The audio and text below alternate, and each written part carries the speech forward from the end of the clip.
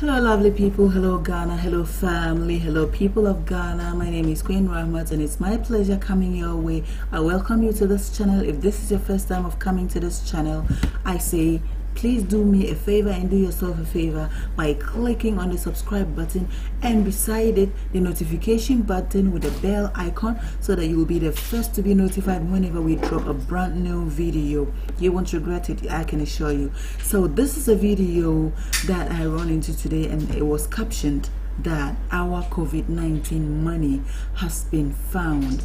Our COVID-19 money has been found. So that means that people are thinking that our COVID-19 money has been lost.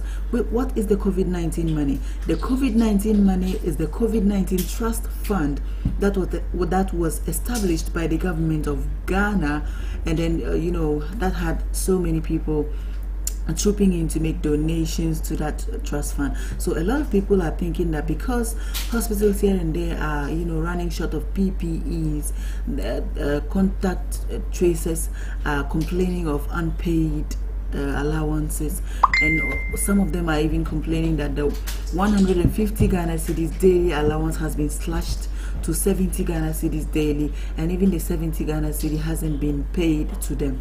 So a lot of people are thinking that okay, government is taking all this money from companies and well-wishers and is spending it on something else. Do you think so? Do you think that is what is happening? Let us know below in the comments. So these cars, allegedly are cars that belong to the MPP party, and these cars are going to be used for the 2020 campaign. That's what they're saying. Do you think so? I don't know. So I just wanted to share it with you. Let us know what you think in the comment section below, and we'll be sure to reply to all of your comments. Thank you very much for watching. Keep coming back for more. My name is Queen RAHMAT. Thank you.